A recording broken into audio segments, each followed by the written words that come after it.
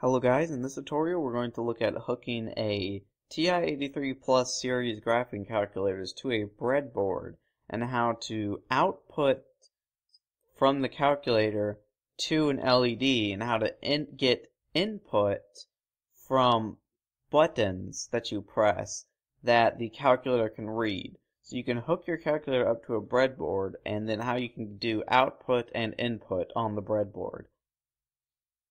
So, setting up, the pin and the ring are the voltage sources while the sleeve is the ground. So here is the end of your link cable. So the other end is plugged into the calculator. And so the end, you got your tip, your ring, and your sleeve, which the tip and ring act as two voltage sources, and the sleeve is your ground. The pin should be connected to the top voltage line of the breadboard, while the ring should be connected to the bottom voltage line of the breadboard. Top and bottom's relative, but basically you want to plug the tip and the ring into separate voltage lines. The sleeve should be connected to one of the ground lines of the breadboard, and the ground line should be connected to the other ground line with the wire. So essentially you connect the two ground lines so you can use both of them. So here's the example. I have a wire. This is just a diagram. I'll have a picture of how I actually do it in a second. So here we have a wire going from the tip to the voltage line, which is usually marked as a plus, and it's red. And then we have the ground, and as you can see the sleeve, it's going to the ground line, which is usually blue and marked as minus. So the sleeve's connected to the ground line, the ring's connected to the other voltage line. Now this right here is a wire going from this ground line to this ground line. So essentially if I connect the two ground lines, then I can use both ground lines rather than only being able to use the top one. So this is how I actually did it. You can attach wires to the pin, ring, and sleeve using wire tape. So as you can see, what I did is I wrapped a wire around the tip, wrapped a wire around the ring, and wrapped a wire around the sleeve, and then I used wire tape to keep it together. That's sort of a temporary solution, and it won't actually damage your link cable. So if you want a temporary solution that will not actually damage your cable, this is a very simple way to do it. So here, if we go to the slide, I have a wire coming out of the top. That's the tip wire, a wire coming out the middle, which is the ring wire, and a wire coming out the bottom, which is the sleeve. So this one is the ground wire, while these two are voltage sources. So what I've done is I've plugged the ground wire into this ground line up here. Then I've connected these two grounds with this blue wire. Then I've connected two different wires here, one for the tip and one for the ring. And they're both connected into separate voltage lines. So essentially, once you've done this, you can actually control the individual voltage lines with the calculator. So output works by placing an object which can be powered with little current in between the pin or the ring, the voltage source, and the sleeve, the ground. So as you can see, I have the tip, then there's an LED, and then that goes to the ground. And there's the ring and an LED, and that goes to the ground. I'll actually light the LED. The calculator only outputs 3.3 volts and a very low current, which is not enough to power many things. It is, however, enough to light an LED. I measured the voltage with my multimeter, and it seems to be about 3.21 volts. And I measured the amps, the current, and it measures 567 microamps. So as you can see, that's really low. I wouldn't rely on these numbers. I don't know how accurate they are. My multimeter is really cheap. But that's what I got. So basically the whole point is you got a decent voltage, but very low current. Due to the internal resistance being so high, you actually usually won't need resistors in this simple circuit. You'll need resistors if you have like an external power source to get more volts and more amps.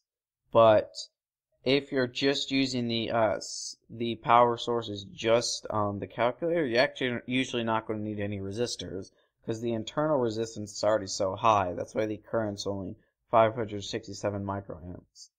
So here, what I've done is I've just taken two LEDs and I've plugged them directly into the power and ground source on both sides. And as you can see, they both light. So the long leg of the LED goes into the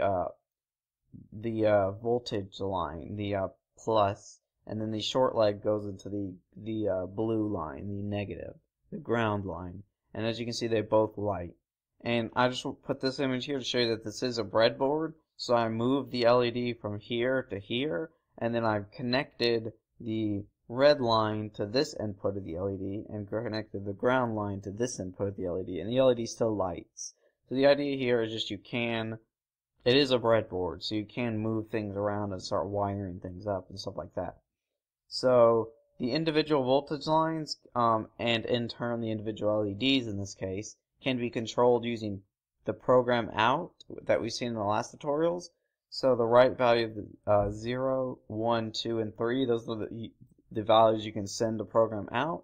And this is exactly how the tip and the ring voltage line will respond. So if you send 0, they're both high. If you send 1, the tip goes low. 2, the ring goes low. And 3, they both go low. So here I have the clock program I showed in previous videos running on my calculator. And as you can see, the LEDs actually sort of count up like a clock.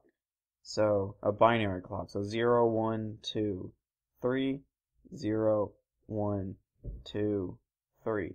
So as you can see, I'm controlling the output, the two LEDs, on a breadboard from my calculator. So now we're going to look at input. So input works by connecting either the pin or the ring directly into the sleeve, which is the ground.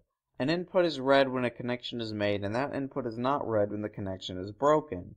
A button can be placed in the middle of the connection, which when pressed will be read as an input. The tip and the ring can each read a single input individually, so two buttons can be used. So this is the same circuit as the output, but I've replaced the buttons with LEDs.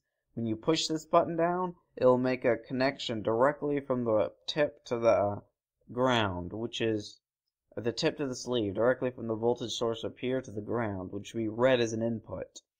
And same here. So there are two different places you can read inputs.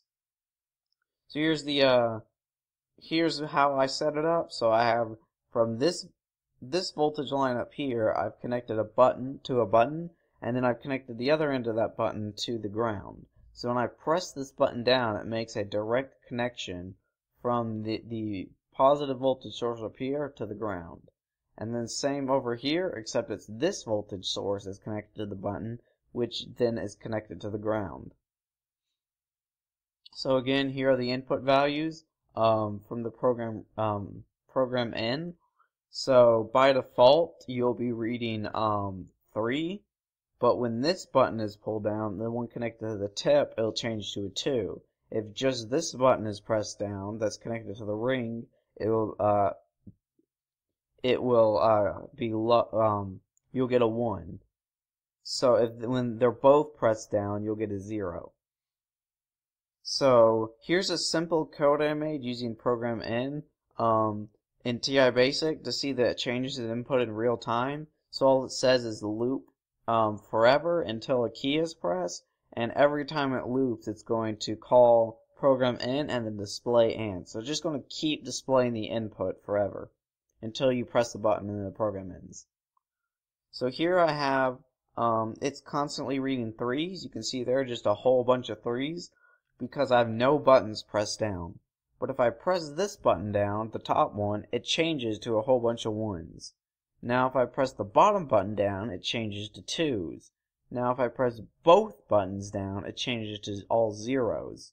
So this is how you can actually read input from components in your breadboard.